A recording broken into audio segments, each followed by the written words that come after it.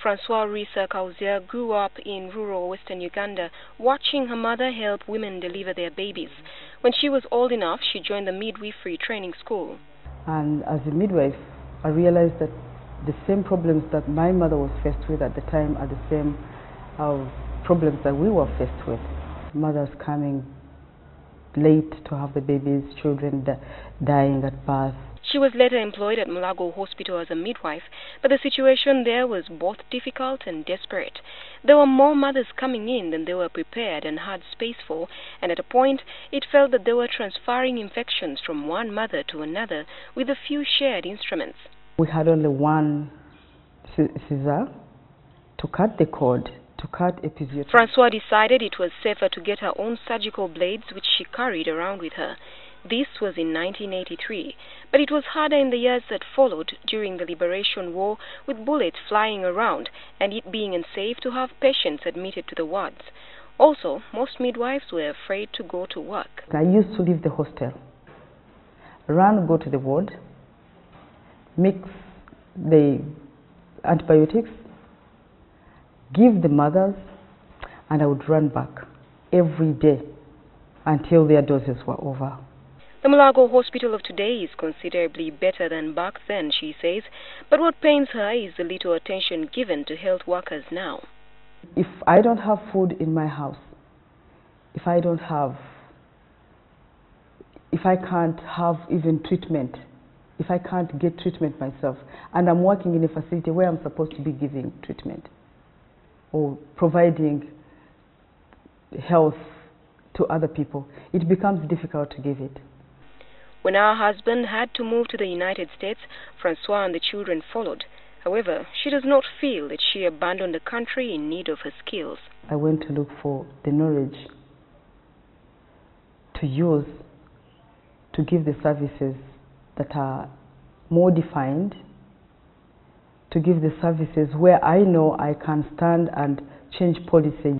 She is the founder of Action for Reproductive Health, an NGO focused on maternal health, mostly in rural areas. What she would like to see is more male involvement in maternal matters. She says while many men do not even escort their wives to the hospital, the few who do are being kicked out. They would tell the man to stay out. They would not allow the man to witness a baby being born, his baby being born. They would not allow the man to touch the woman. Her view is that it is important for the man to be present in the labor room, first because it creates a bond between the couple, and also because it gives little room for babies to be switched. You can't say that the midwife has changed the gender, switched babies or given you a dead baby when yours is alive. It also makes a man feel the pain which a woman goes through, appreciates that his wife is actually doing something great. It ceases to be her issue. It becomes the couple's issue. Uganda, in her opinion, is still far behind in terms of maternal health.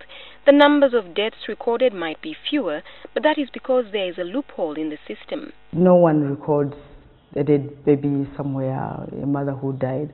The village will know. But this information is not going to be brought to the Ministry of Health. She is a mother of 5 boys. She and her husband, John Mary Kausya, have taught their children to treat everyone equally and to give women their right standing in society. The boys who are old enough to have girlfriends have been told to treat them with respect. We teach them that those girls are as important as they are, and that it's their job to make sure that those girls are happy. It's their job also to make sure that these girls are promoted to the level they think they can go up to. She misses life back home, even though life in the States has its pluses. When you're out, you have insurance. If you don't have it, you don't have a life.